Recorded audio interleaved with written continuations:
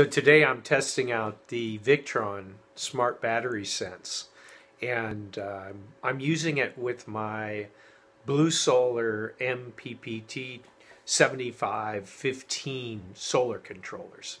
Well, I'm using Lifepo4, and Lifepo4 has a very flat charge curve, and it turns out that I'm getting about 200 millivolt difference between the battery and the MPPT charge controllers, which is causing them to undercharge my battery. So the Smart Battery Sense is a great product. It allows you to communicate your battery voltage to your MPPT controllers, which is a great thing. And what's better is you don't have to run wires for the Sense wire. So I want to show you my problem, and then I'm going to discuss maybe some issues that you may have with Bluetooth that I've read about on Amazon, and just kind of give you a full review. But I think you're going to like this product if you've got this problem. Okay, here's a YouTube video on my Smart Battery Sense I got from Amazon. And so what I'm doing right now is I'm bench testing it. And I'm using a constant current power supply set at 13.6, which approximates the voltage from the batteries that I'm going to connect. So here's the Smart Battery Sense connected to my power supply. And so what I have is both leads connected through a voltmeter. And so right now I'm reading between 0.7 and 0.5 milliamps. However, when I go into voltage read mode, I get about 1.7 milliamps. So whenever your MPP controllers are talking via the VE bus, you'll get about 1.7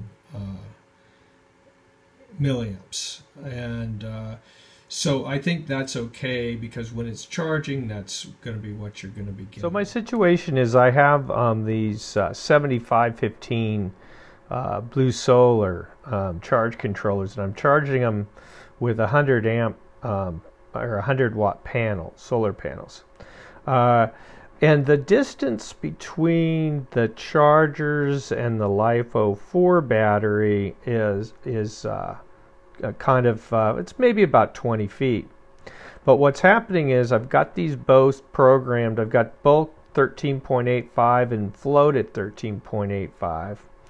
And what's happening is it's reading, my true battery terminal voltage is 13.375, but if I look at the app on the charge controllers, they say that I've got 13.56. So you know, this difference is a big deal when you're trying to top off the batteries. So how can we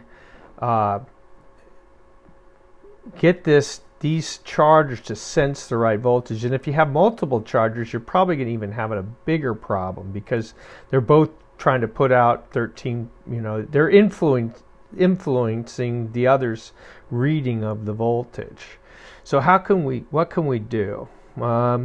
So what we're going to do is we're going to install this Victron Smart Battery Sense, and then they have a Bluetooth interface that kind of creates a network. It's the VE network, VE Smart network. So both of these charge controllers are going to be able to read the correct battery terminal voltage. Now, the nice thing also is you can plug this thing in and give it power at home, and plug it into your Bluetooth at home on your phone, and get the software update. There's a software update that kicks off when you fire this guy up. Now, it's not anywhere documented, but the code I think is 4 zeros. 4 zeros will get you in, and this thing will update. And I'll show you a little bit more about the problem and then you know, some testing. So I had to crimp these new connectors, these new heat shrink. These heat shrink I just had to put on here, and I cut off this one right here, and I use these crimpers, and I'm going to and I've labeled the connectors. There's a black and red striped connector right there, and a red one, and I'm just going to put the red one on positive and the black one on negative, and we'll see how good the Bluetooth works. So what would be a potential problem that this wouldn't work, the system wouldn't work? Well, it appears that on Amazon there are people talking about the communication from the Smart Battery Sense when using standard wiring. It didn't talk to the MPPT controllers. But in my situation, I had 20 feet between these two things, and everything worked out.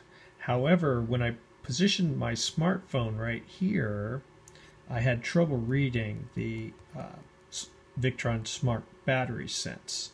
So I did notice that it was on the ragged edge with 20 feet, and I've got a water heater and stuff in here, and I don't know, I just took it out for one trip, and it seems to work very well. So it solved my problem of I had a difference in readings between 13.56 and 13.375, 185 millivolts, a difference at this voltage, which in Lifepo4 is a big deal. But let's say you are going to have a problem with the Bluetooth. Are you out of luck? And I'd say probably the answer would be most likely no. This wire here already has a fuse. I think it's about a 22 gauge wire. And you could extend this 20 feet. Now you would lose the temperature reading capability. But if you were to just extend this 20 feet, how much accuracy would you lose? How many millivolts would you give up? Well, I went to bestboatwire.com and used their calculator. 22 gauge wire with roughly 2 milliamps. It's what I calculated that we were talking about. I got 1 millivolt of drop. So again, that's a pretty decent thing. The wire just drops at 1 millivolt. You can locate the wire all over. But what happens if you kind of decided that you wanted to add a fuse? Well, let's take this case where you were going to add a fuse, an additional fuse. A 3 amp fuse would introduce another 1.1 ohms of drop, and that would roughly equate to 30 millivolts of voltage drop using this Ohm's law formula. So I think you got to be very careful about adding another fuse here, because you're going to maybe defeat some of the benefits that you were expecting to gain here. And my voltage was just dead on. It was just dead on. My voltmeter, the voltmeter here, and the MPPT controllers were just right on. Again, I'm a do-it-yourself guy. I'm not an electrical engineer or a boat electrician, so you might want to check my numbers out. But I'm pretty happy with this product. I hope you like this video. I know I'm filming it on my iPhone, so it's not the best quality. I just try to do the best job I can of, providing the information to you. So I apologize if I kind of shook things around. Also, I didn't give you much information on the app because it was on my iPhone, so I couldn't film it very easily. But the interface to the app is really good. It's very easy to add the network for the Smart Battery Sense. And the other thing, it's easy to disconnect it if you're doing multiple charge sources. Like I have a Y connector where I charge lead acid sometimes with my solar, and sometimes I add LiFePO, and so it's really easy to add the network, the Sense network, and whatever. And the nicest thing, if you have to add another MPPT, you don't have to worry about it. You can just add the other MPPT and it'll join and you can join it to the network. So I really like this product, and I hope this video is useful to you. See you on the next video.